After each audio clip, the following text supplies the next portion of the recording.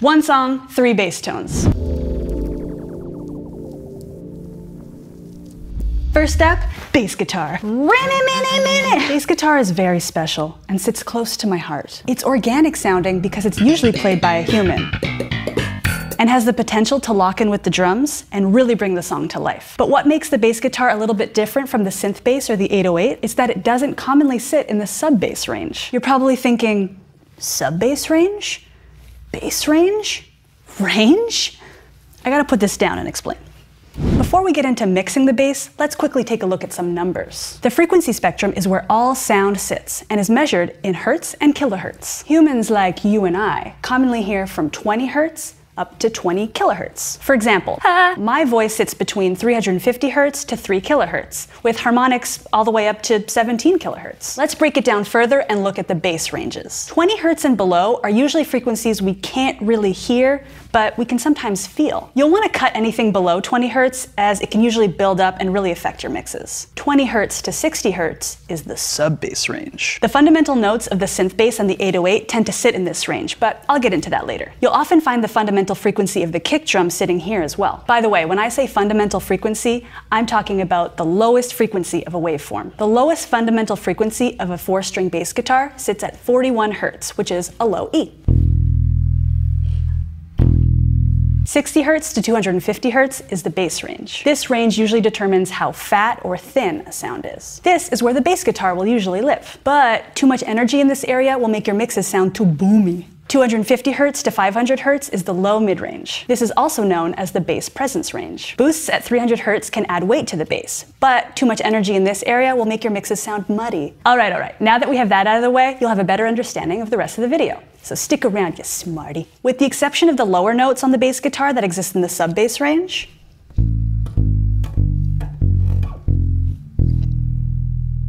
all the notes on the 4-string bass guitar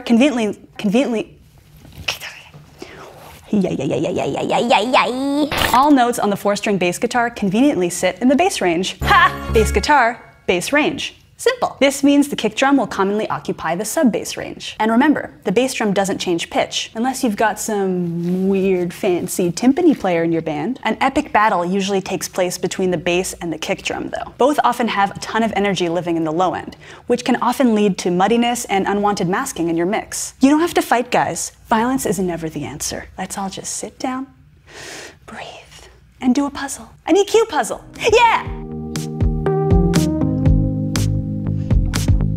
All right, so I'm gonna add a high-pass filter to the bass guitar so that the kick can live in the sub. All right, now I'm gonna add a little boost where I see some fundamental frequencies happening on the bass guitar, around 100 hertz.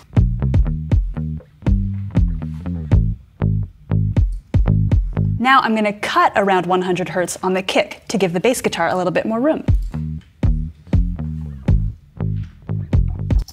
You don't want to go too overboard with this because you don't want to take away the character of the kick. I'm adding a subtle boost in the bass presence range or the low mid range on the bass guitar to give it a little more something. And same thing again, I'm going to cut a little bit of that out of the kick drum.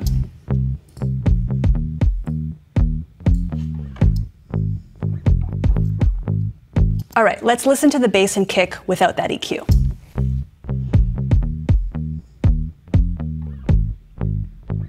Now let's listen with the EQ on.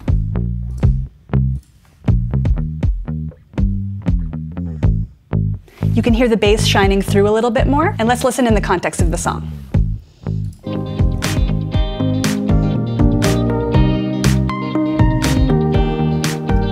Next up, I'm gonna add some compression. Now, it's easy to go overboard when adding compression on bass. The most important thing is to dial in a slow attack so that the initial transient of the bass string getting hit pops out, feeding the listener's brain with that sweet, sweet pick or finger sound. I'm dialing in the threshold to get not more than 5 dB of attenuation.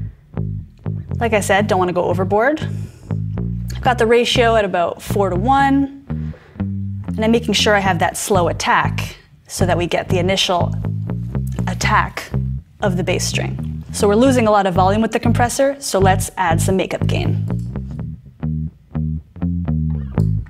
Nice, so I've leveled out the dynamics that needed to be a little bit more even, and it's sounding smooth. I recorded my bass DI directly into my audio interface, so it's a pretty raw sound. You can get better results by recording through an amp as well, and blending the two signals together. Since I didn't have that luxury this time around, I'm gonna use a saturation plugin to help bring in some extra grit and texture. Saturation is gonna add extra harmonics, which are frequencies that exist above the fundamental frequency. This will help the bass be more audible on smaller playback systems, and it'll add more richness to the sound. All right, so I've added LANDR Effects Bass to the bass guitar, and I like the sound of this heavy preset, so I'm gonna blend it into taste with this big, sexy knob.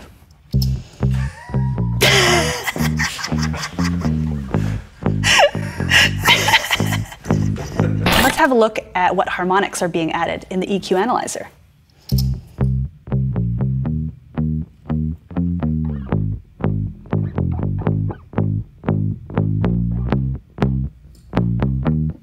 Here it is without. And with it back on. And here it is in the context of the song.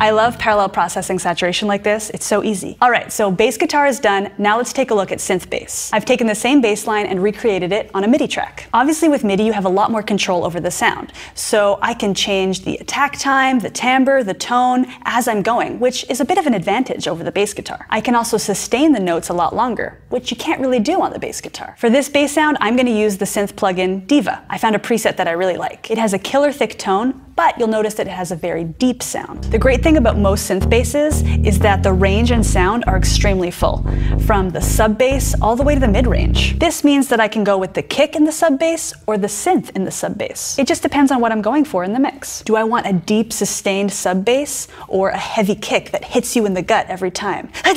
For this time, I'm gonna try to keep the synth living in the sub bass instead of the kick. All right, so this time I'm gonna add a high pass filter to the kick to get rid of those subs. I'm gonna add a little boost in the bass range on the kick to give it a little bit more weight. And then I'll cut a little bit of that out of the synth bass.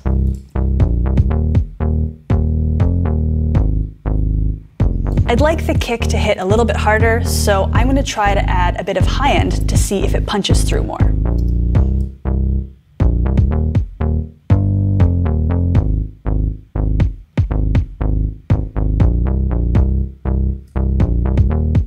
And I'll cut a little bit of that on the synth bass.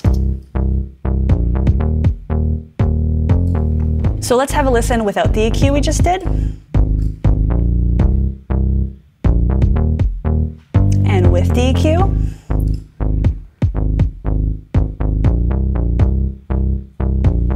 And in the context of the mix.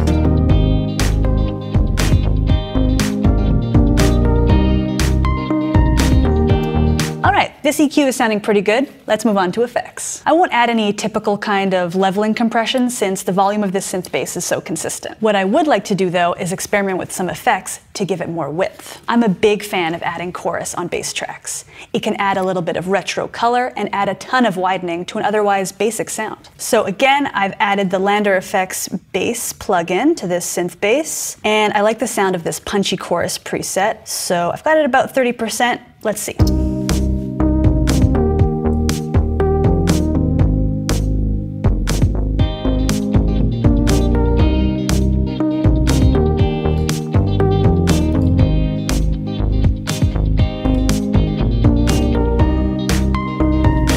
Chorus always does a great job of adding width. Finally, the 808. What you might not know is that the 808 is actually a kick drum sound from the classic 808 drum machine that's been elongated and used as a bass sound. It has a characteristic thump sound coming in, usually tied with the kick, and then fades out. The trick with using an 808 is using one that already has a kick transient included, or making sure that the smack of the kick and the timing of the 808 play well together and function as one solid instrument. If you're using sample packs, you'll find 808s with all sorts of colors and tones. Check out my favorite ones here.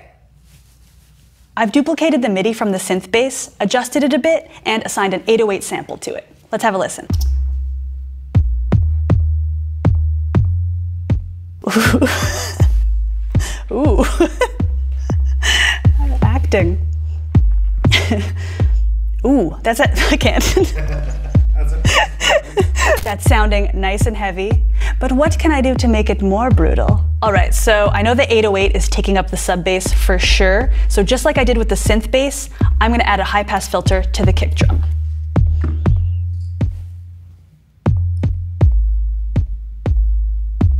To get a little bit more oomph out of this kick, oomph, oomph, oomph, oomph, what I'm gonna do is duck the 808 when the kick hits. I'm gonna do that with a little sidechain compression. And I'm gonna sidechain it to the kick. As you can see, it's already ducking down every time the kick plays, which is great. Duck it down a little bit less, bring that ratio up to about 4:1, a pretty fast attack, and a pretty fast release too. Now the kick is coming through the 808 a little bit more clearly.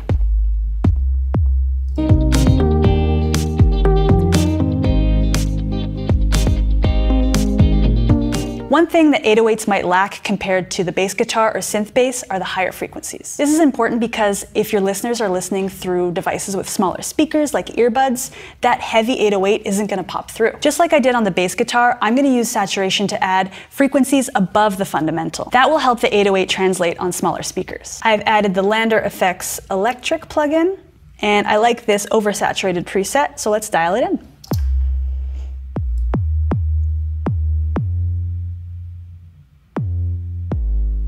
Oh yeah, there it is. Not only does it help the 808 stand out in the mix, but it adds some richness and makes it sound nice and full. Watch out though, tons of 808 samples already come processed and might already have saturation on them, so use your ears. One song, 3 types of bass mixed in. Which one was your favorite? Let me know in the comments below. Which one was my favorite? Let me know in the comments below. Just kidding, it was the bass guitar. That's it for this one, everyone. I really hope this video helps you mix in your bass tones and helps clear up any misconceptions about the low end. See ya.